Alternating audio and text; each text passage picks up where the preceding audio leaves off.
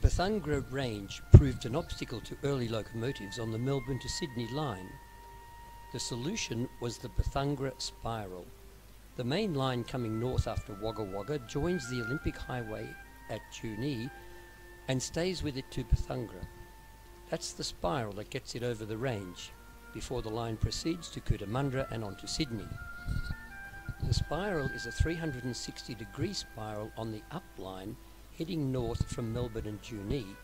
It starts at the top left of the picture and ends at the bottom right of the picture. The grey ribbon along the right side of the spiral is the Olympic Highway. It's only the up line that spirals round the range. The down line from Sydney runs straight down the range. Let's take a look at how it works before we examine it in more detail. We start with the up line because that's what the spiral is all about. The track goes wide as it approaches the spiral.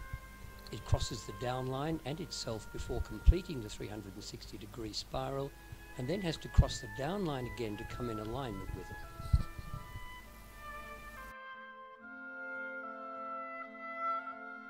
The down line basically runs straight down the range, but has to cross the up line twice in order to do so.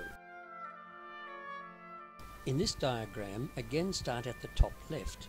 The up line in blue first goes wide to come into the spiral. It crosses the down line and itself before completing the spiral.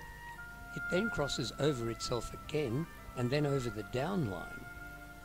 From the bottom right, the down line in red first crosses the up line twice before squeezing its way between two levels of the up line.